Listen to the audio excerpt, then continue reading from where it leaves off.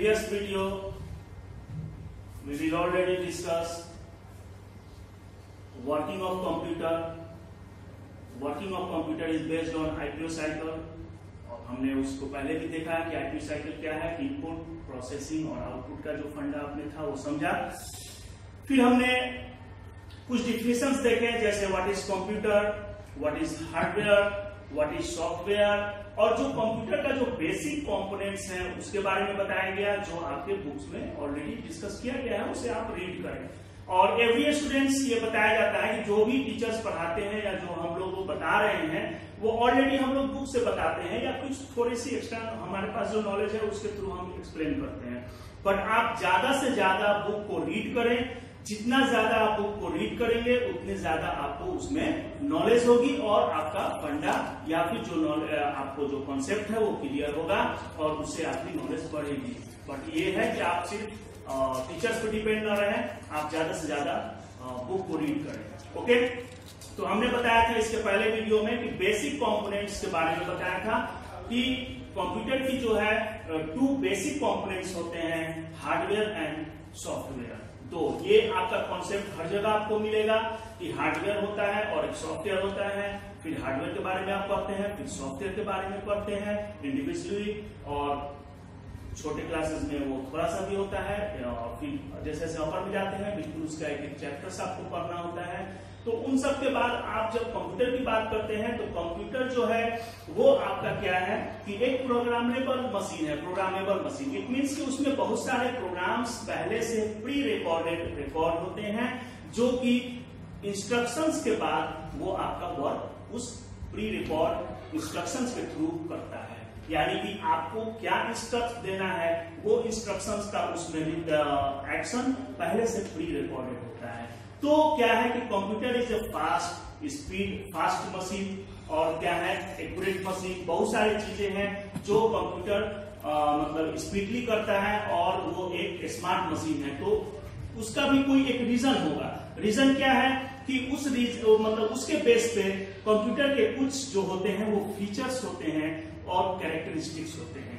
Features को characteristic के character समझ लीजिए, जो उसका एक अपना गुण होता है, कैरेक्टरिस्टिक्स होते हैं। तो चलिए let's now today we will discuss about the features और कैरेक्टरिस्टिक्स। उसी के बारे में हम पढ़ेंगे। क्या पढ़ेंगे कि फीचर्स और कैरेक्टरिस्टिक्स क्या है कंप्यूटर के, कौन कौन से कुछ सर्टेन फीचर्स हैं जो हम यहाँ पे देख रहे हैं कि राइट किया हुआ है।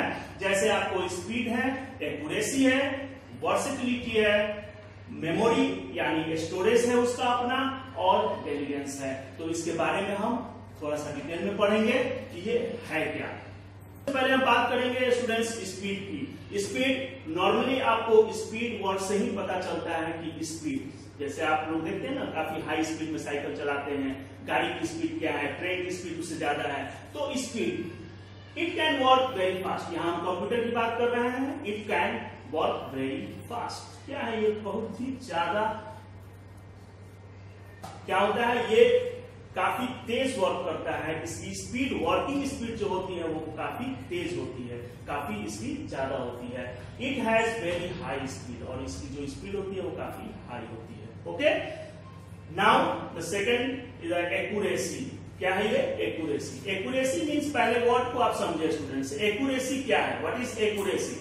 एक्यूरेसी मीन्स होता है आपको एक्यूरेट, सही, मतलब बिल्कुल परफेक्ट आंसर। एक्यूरेट इसका आंसर क्या होगा?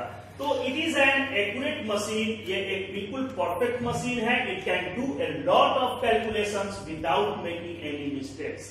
ओके, यानी कि ये बहुत सारे वर्क्स को, कैलकुलेशंस को करता है विदाउट मिस्टेक्स। ये बहुत बड़ी बात है, विदाउट मिस्टेक्स, यानी कि कोई भी मिस्टेक्स नहीं होता है इससे जब ये कैलकुलेशंस करता है। हाउएवर, कब तक कंप्यूटर गिव इनकरेक्ट रिजल्ट, कब देता है, कब देता है इनकरेक्ट रिजल्ट? जैसे कंप्यूटर गिव्स इनकरेक्ट, बहुत सारे बोलते हैं इनकरेक्ट रिजल्ट है। तो incorrect result when incorrect input is feed. क्या होता है, यानी कि अगर आप इसमें गलत इंफॉर्मेशन देंगे, गार्बेज वैल्यू इसमें इंसर्ट करेंगे, तो आपका रिजल्ट भी हमेशा गलत ही होगा और वो रॉन्ग होगा। तो विदाउट आपका गलत एंट्री इसका गलत रिजल्ट नहीं होता है। तो यही यहाँ पे दे रहा है कि आपका कंप्यूटर का इनकरेक्ट रिजल्ट होता है, लेकिन कब होता है? जब आप उसमें इनकरेक्ट इनपुट को फीड करते हैं। तो लेकिन वैसे आपका जो है वो एक्यूरेट मशीन है, कोई गलती नहीं होती है, स्पीड इसकी अच्छी है। मेमोरी, जब हम मेमोरी की बात करेंगे स्टूडेंट्स, तो मेमोरी क्या है सबसे पहले हम उसको समझें। मेमोरी जो है वो एक स्टोरेज कैपेसिटी है और स्टोरेज उसका अपना एक डिवाइस है। कुछ इंटरनल मेमोरी होते हैं उसके स्टोरेज के, कुछ एक्सटर्नल मेमोरी होते हैं। इसको आप अगले वीडियो में या नेक्स्ट क्लासेस नेक्स्ट चैप्टर्स में आप डिस्कस करेंगे।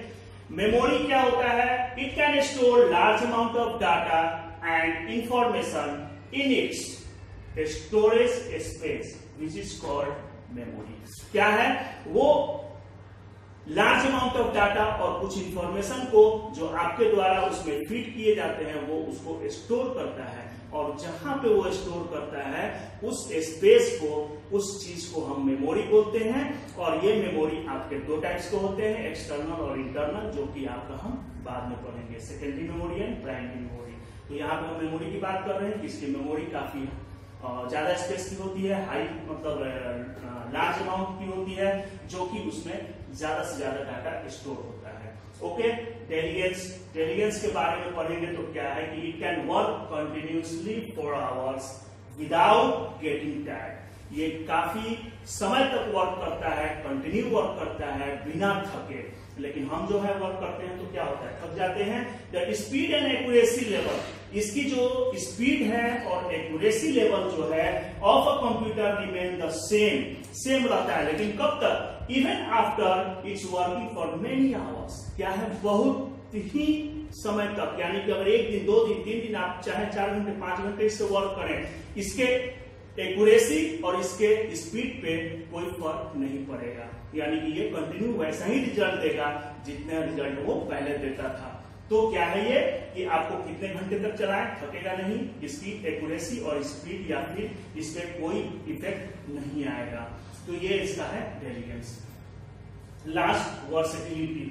वर्सेटिलिटी वर्ड को हम समझें तो वर्सेटाइल, वो लोग बोलता है स्टूडेंट्स, आप सुने होंगे कि फलाना स्टूडेंट्स या फिर ये स्टूडेंट्स वर्सेटाइल है, या ये फलाना आदमी आपका वर्सेटाइल है। वर्सेटाइल का मतलब होता है कि कई गुणों से भरा हुआ है। यानी कि अगर एक कोई स्पेसिफिक फीचर्स हो कि ये टीचर जो है वो सिर्फ मैथ पढ़ाते हैं, दूसरा सब्जेक्ट दीजिए उनसे नहीं होगा। और कुछ टीचर्स होते हैं जैसे कोई भी सब्जेक्ट दीजिए वो आपको अच्छा से पढ़ाएगा, तो वो उसकी वर्सेटिलिटी हो, यानी कि फील्ड उसकी ज्यादा हो गई, वो कई चीजों को आसानी से कर सकता है। उसकी सिंगिंग अच्छी है, उसकी स्पीच अच्छी है, वो सभी सब्जेक्ट्स को पढ़ाता ठीक है, तो वो क्या है, वो आपका वर्सेटिलिटी है। तो वही यहाँ बात आ रही है वर्सेटिलिटी, यानी कि कंप्यूटर जो है it can perform various types of jobs, various type, बहुत सारे jobs at the same time with the same speed and accuracy.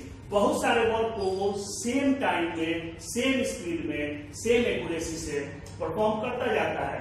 For example, जैसे आप देख सकते हैं कि वी कैन प्ले गेम्स, आप कंप्यूटर पे गेम्स खेल रहे हैं, टाइप टेक्स्ट, साथ में अगर गेम खेलना आपने बंद किया, टाइप टेक्स्ट कर रहे हैं, उसके साथ साथ दूसरा अगर कोई व्यक्ति है, अगर उससे कनेक्टेड है दूसरे कंप्यूटर पे, तो वो ड्रॉ पिक्चर भी कर सकता है, लिसन म्यूजिक कर सकता है, same time on a computer. यानी कि अगर आप कभी टाइपिंग कर रहे हो तो बैकग्राउंड में आपने क्या किया है, सॉन्ग भी आपने चला दिया, सॉन्ग हो रहा है। कोई फाइल अगर आप उसमें कॉपी कर रहे हैं वो भी चल रहा है, सॉन्ग भी चल रहा है, कॉपी भी हो रहा है, और साथ में आप टाइपिंग भी कर रहे हैं। तो ये 3 वर्क आपको साइमल्टेनियसली उस पर हो रहा है, वर्किंग चल रहा है। तो ऐसा जो फीचर्स होता है वो मैन में नहीं होगा या किसी दूसरे मशीन में नहीं होगा कि आप बहुत सारे वर्क एक टाइम करें। कोई भी मशीन जो होता है वो स्पेसिफिक होता है, जैसे फ्रिज है तो सिर्फ कूलिंग करेगा, या अदर चीज है तो वो सिर्फ एक स्पेसिफिक वर्क के लिए बनता है। लेकिन कंप्यूटर जो है वो वर्सेटाइल है, कोई भी वर्क आप उस पर आसानी से कर सकते हैं। यही वजह है कि कंप्यूटर का यूज जो है वो अलग अलग जगहों पे कंप्यूटर का यूज है। जैसे आप उसको घर पे भी यूज करते हैं अपना कॉमन कुछ वर्क के लिए, वही आपको यूज बैंक में भी हो जाएगा, वही आपको यूज ऑफिसेज में भी होगा, वही आपको यूज आपको सैटेलाइट या रिसर्च सेंटर पे भी होता है। तो वर्सेटिलिटी की वजह से ही इसका यूज भी डिफरेंट प्लेसेस पे, डिफरेंट जगह पे आपको होता है। ओके स्टूडेंट्स, आपको ये 2 क्लास में भी आपने पढ़ा होगा, काफी टीचर्स ने इसको डिस्कस किया होगा कि uses of computer. Features of computer के बाद यूजेस ऑफ कंप्यूटर देखते हैं। इसको शॉर्टली पढ़ते हैं स्टूडेंट्स, क्योंकि आपको ऑलरेडी पहले से ये सब पता है। ठीक है, तो इसमें आपका है राइट टेक्स्ट, यानी कि आप उस पर टेक्स्ट लिख सकते हैं। We can create different types of documents on a computer. Okay, now listen music, आप गाना सुन सकते हैं। We can play different types of game on a computer, play games. ठीक है, ये आपका एक शॉर्ट व्यू है यूजेस ऑफ कंप्यूटर के बारे में। Listen music, play games, do sums. Do sums means calculation. Okay, we can solve different calculations very easily with the help of computer. काफी आसानी से आप कोई भी कैलकुलेशंस कर सकते हैं। And draw and colour picture, we can draw and colour pictures on a computer. आप ड्रॉइंग करते हैं इस पर भी, ये भी आपका एक वर्क है। मेमोरी के थ्रू भी वर्क करते हैं, जैसे we can store large amount of data in a computer, जो कि आपको इसमें स्टोर होता है।